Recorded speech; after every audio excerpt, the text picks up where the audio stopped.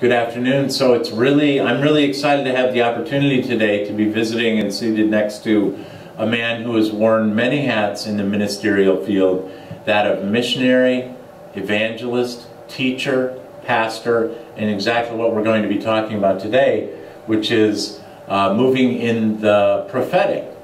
How are you today, Pastor Emmanuel? I'm good. Thank you for having me. Yes, well, we're very excited to have the opportunity to visit with you this morning, or this afternoon rather, and I thought we would just kind of jump right into it. Can you tell me, Reverend Emmanuel, exactly what, for those people who aren't really familiar with the prophetic, you know, what a person who moves in the prophetic, what a prophet does. Can you kind of explain that to people who may not really understand that? Thank you. Let's start, with prophecy. Prophecy simply means to foretell, to predict something ahead of time. And it is what our God likes to do. In the book of Isaiah 46, verse 10, the Bible says, our God declares the end from the beginning. And there was a time God said to Israel, gather your gods together.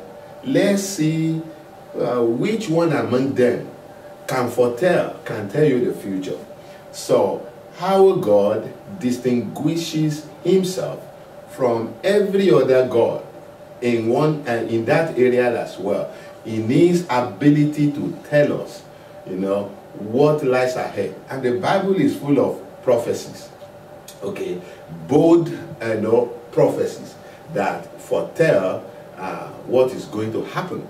So when somebody is anointed, is engraced, is gifted to foretell, to speak about the future ahead of time, we call him a prophet, or a prophetic vessel, depending on if he does that on a ministry level. And in the Bible, we have two categories of prophets. The ones the Bible calls seer, they can see. And that's how every prophet started, in the Bible. They were just there to see. But a time came when bad kings ruled over Israel. God started using the prophets to also teach. The Bible called them the Nafi, that is, those that receive inspiration to prophesy and teach and point the nation or individuals in the right direction. So if you operate that way, you are called a prophet. Okay. And how long have you been moving in the prophetic, Emmanuel? Since 1997. That should be about 21 years ago. Oh my goodness. And how did it come about for you, and how did you know that you had that gift? And I was a pastor in Lagos, Nigeria. I was pastoring the New Wine Assembly, which I founded. And I at one time invited a prophet. And I felt the prophetic grace came on me in that meeting. I've been operating as an evangelist, as a teacher. I went into missionary school, and now pastoring. So the man came and he was ministering. I felt heat on my forehead. I told him, he hugged me and left. Then after then, I will be ministering and I'll be getting prophetic signs. For example, I'll be preaching and my palms will eat up. And I don't know what that means. And God did not say anything to me about that. Until one day the Lord explained to me, I have given you a prophetic grace. I want you to slow down, being an evangelist as well. You just want to pray, miracle happen, people fall under the power of God. You enjoying, you will enjoy, you see the Spirit of the Lord move. And I was doing that. I enjoy just see God move without touching anybody.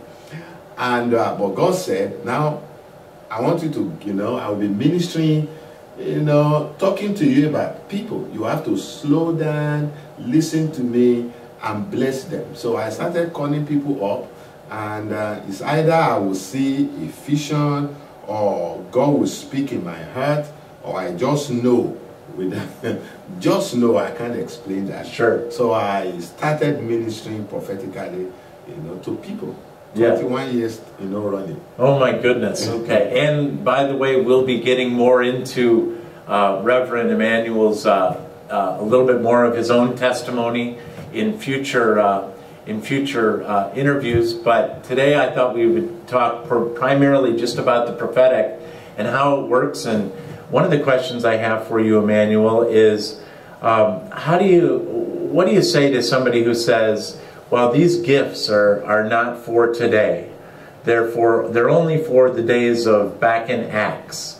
What about somebody who says the prophetic is not, it's not possible, or that type of thing in today? When usually those who say that live in the United States, in Europe, in the developed world. So where you have good Medicare, you know, copters can come and pick you, fly you to the hospitals and all those. How do you say that to people who live in third world countries, who may not have any hospital nearby, who don't have any ambulance, they fall sick, and it's either God help them or they die? Then you say to them, oh, you know, God has retired from his work. He no longer help people. That is very silly. Nowhere in the Bible. One of them wrote a book on charismatic chaos. You know, the problem is this. Once you dislike something about people, you likely write them off completely, whatever they do. That's what happens. You understand? You know, and when you don't have something happening in your own ministry, you can come up and say, okay, it's not happening here, therefore it is no longer happening. The guy who wrote charismatic chaos to disprove prophecy, healing, or any move of the Lord today, they asked him, give us one scripture passage that supports what you said. And he couldn't give the one he gave, he couldn't even, you know, quote it right. He said the Bible says the apostles are the foundations of the church. The Bible did not say that. It said the foundation of the apostle. Jesus Christ is the foundation. So they say when, you know, towards the end of Paul's ministry, he stopped talking about miracles. Who told them that Paul, you understand, is the gauge for the church? Where do you see it in the Bible that whatever happened to Paul dictates what happened in Christianity? He was just one of the apostles. Yeah. You understand? Yes. He was one of the apostles. So they ascribe so much importance to Paul. Even the letters he wrote, he did not know these letters will become scriptures. He was just serving the Lord. In any case, Paul was in the prison, was imprisoned towards the end of his life, and was writing letters to the churches. They don't have a single scripture to back it up. Yeah. So, you know, when they say that, there, you know, I believe that doctrine is demonic. Yeah. Because it's not based on the word of God. How will God live out something that important? If, you know, prophecy is for a certain time. I asked one of them, some of them questions. They can't answer. And once they don't have answer to your question, they change, you know, the question. That's what they do.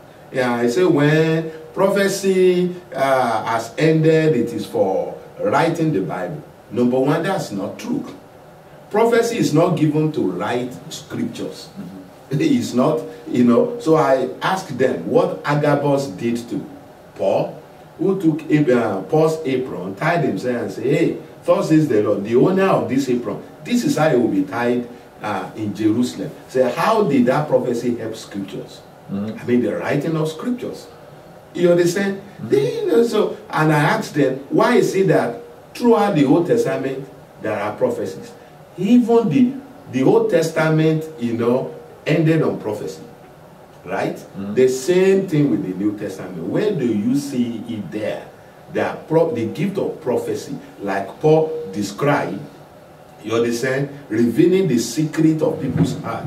He said, if unbelievers come, you know, into your meetings and you prophesy, he will, you know, you'll be convicted of his sin because you have revealed the secret of his heart. How does that, you know, all about the writing of scriptures? So basically, they don't know what they are talking about, or the devil is deliberately using them. That's my conclusion. Very good. Now, how can you, I'm going to go into asking you some questions about some personal experience that you've had with prophecy.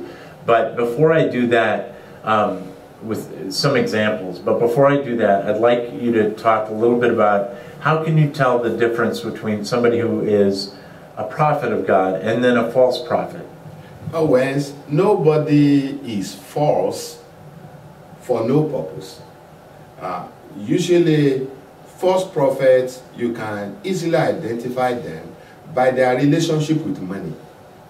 They profiteer, they want to profit, you know, make gains out of the prophecy they give. That's one way you know it. Secondly, you know, they like the prophesy to, you know, promote themselves.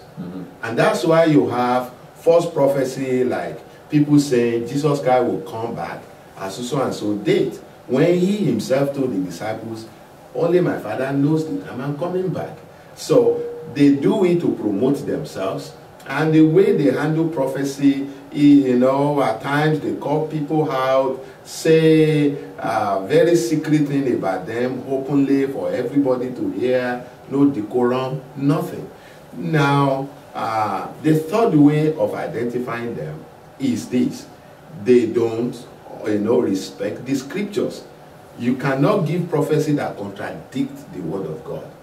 You understand? So many times they contradict, just the prophecy they give, you know, contradict the word of God.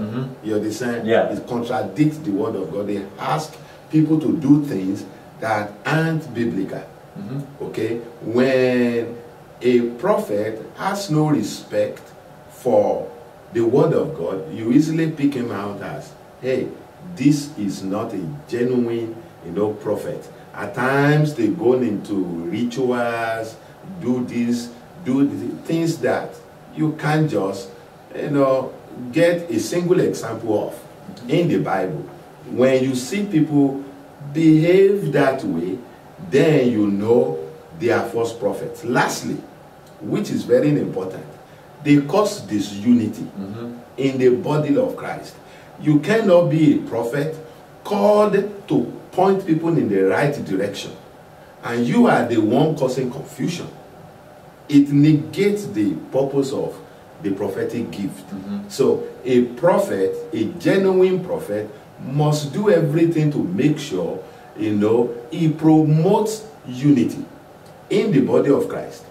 If you don't, then more likely than not, you are a false prophet. Okay, very good. That's an excellent explanation, Emmanuel. So now, can you give some examples of times where you gave prophecies and they came true for some individuals? Now, I know you've told me some of them, but oh, sorry. Can you tell our guests or the people that are watching a little bit about some of the experiences that you've had in giving prophecies that came true? So many of Sure. them. Let me think about recent ones. Okay, I've given prophecy to a lady who has 2 kids, no husband, no relationship, July of that year. And I said to her, this year you will become a wife. And by December, she got married. Wow. Now, there was another case in which somebody, one of my daughters in the Lord, said to me, I have a friend, she's losing her mind almost because she's of age, and there is nobody. You know, among the Africans, you know, marriage is a big deal. You have to get married. Yeah. You better get somebody or they will find somebody for you. So I called her, and as I was praying for her, I said to her, hey, thus says the Lord, go buy your wedding gown, because you will soon be a wife, and your first kid will be a boy. I get to know about it when she was about to give birth to the second boy. She did it. She bought the wedding gown, and shortly after she got married, had a baby boy.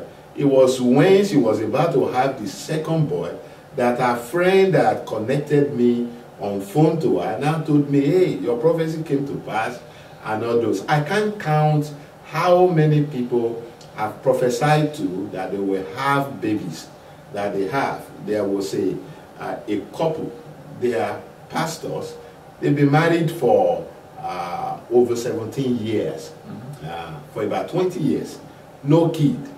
And I ministered to them, they will have twins, a boy and a girl, and I gave them the names. And when I gave the prophecy, the wife opened her mouth. I said, why? He said, a prophet told us we will have 2 kids. She did not say they will be twins, and she gave us the names, the same name you mentioned. When they have the babies about a year after the prophecy. I've prophesied to people who have court cases that should send them to jail. Court, and say, yeah, court cases? Court cases? Yeah. Okay, yeah. And you will be jailed if not for God's help, but the Lord says not to worry. You know, this case is going nowhere. And they were freed, completely freed. Recently, I prophesied to a woman that your boy, your son, will be arrested very soon. And he should be arrested because in the prison, the Lord will reach out to him and he will remember everything you've taught him. And it is in the prison that he will surrender his life to Christ. That was Sunday. The very next day, the woman's son was arrested. Really? And sent to jail. Wow. And when he got to jail, he called mom and said, Mom, do you know what? I am remembering everything you taught me. I'm remembering the Sunday school and all those. I've given my life to Christ. I'm a changed person now. So many accurate prophecies that I've given. It will interest you that I never call myself prophet. My title is Reverend. Yes. People wouldn't just use it. They call me prophet all the time. Right. Because of the prophecies I've given that came to pass. There is a case that came to my mind. 2 people came to my house and they sat down. They've not said anything to me. And I told them, I said, hey, you, one of you trying to go back to your country to go into politics? He said, yes. So the Lord said, don't. If you go, you will get nothing out of it. They will eat you like potato, you know, so you will not, it's not yet time, you know. And I also prophesied to him why God is speaking to him, because it was not yet a born-again Christian, but that God saw some good aspects in his life, and that's why God is speaking. Very recently, somebody called me for prayers in Maryland, and I told him, the Lord said, you are not drinking water. And if you don't drink enough water, you will soon have kidney stones. I think you are very close to it. So start drinking water. Then a week later, he went to the hospital. And the doctor told them, hey, start drinking water, a lot of water. We see that kidney stone is beginning to form. It's in the early stage. But if you drink water, you wouldn't develop kidney stone. He was so excited, he called me, oh, your prophecy came to pass. Yeah, this is what the doctor said to me. So, prophecy is about pointing people in the right direction. Yeah. About their lives. I cannot count the number of accurate prophecies. I prophesied to somebody and told her the exact day she would give birth. They were married, no kid, and they were praying, for a child. They invited me to come and pray with them. I told them the day they would give birth to a boy, and it came to pass accurately. So those are the reasons people call you prophet even when you don't use the title. Amazing. I would imagine just in talking that you must come under at least a modicum of persecution, and that there must be a little bit of a cross that you bear, having that gift in a world that is very practical and pragmatic and only believes that what they see and stuff like that. Do you find that there is some persecution that comes along with your gift? A very big one. Number one, if there is a ministry that the devil wish, you understand, is totally destroyed, is the prophetic ministry. Why? The biggest problem in the world today is confusion. And that is what that gift targets, pointing people in the right direction. So it comes under the direct attack of the devil. No other ministry suffers attack from Satan like the prophetic ministry. And you can divide the churches into two groups: those who accept prophecy and those who don't accept prophecy at all. Those who don't will persecute people like me as false prophets, because they don't even believe in any genuine prophet anyway. So that's one. They call us names, they label us with various bad names. Okay, we also have prophets who give fodder to such attacks, who don't carry themselves very well, who are not disciplined. You have prophets or just prophetic vessels who join churches. Then behind the pastor, they will organize house fellowships and carry people away after them. And after some times, they leave the church and carry a lot of people away with them. It has happened all over and all over again. And instead of pastors to recognize that they need to teach the people, because there is no ministry that is as regulated as the prophetic ministry in the Bible. The regulation is massive, to the point that it is written in the Bible that let the prophet speak, then let others judge. You understand? Or instead of teaching the people, many of these pastors just choose to silence the prophetic gifts. Then you also have those who open their doors to you, they let you come in, you minister, and the prophetic ministry is much needed in the church. And because of great things the Lord is doing, the congregation keep pressurizing the pastor to bring you back. They keep reaching out to you, directly by themselves, until a time comes in which the pastors feel uncomfortable and say, hey, this guy is becoming too popular in my church. It's like so many people look up to him in the church. So what they want to do is that they stop inviting you just because of you've done nothing wrong. Absolutely nothing wrong. But they see you as a threat. And as a result, they stop inviting you.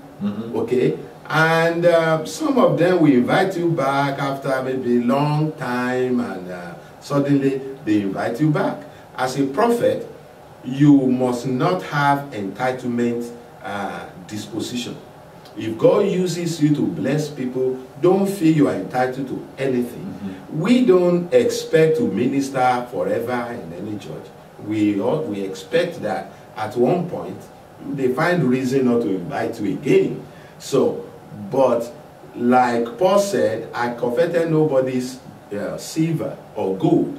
A prophet must be able to say that I did not covet your money, I did nothing wrong. If you find reason not to invite me again, you know, I'm at peace with your decision. So basically that's what we faced from church to church, particularly among the African churches.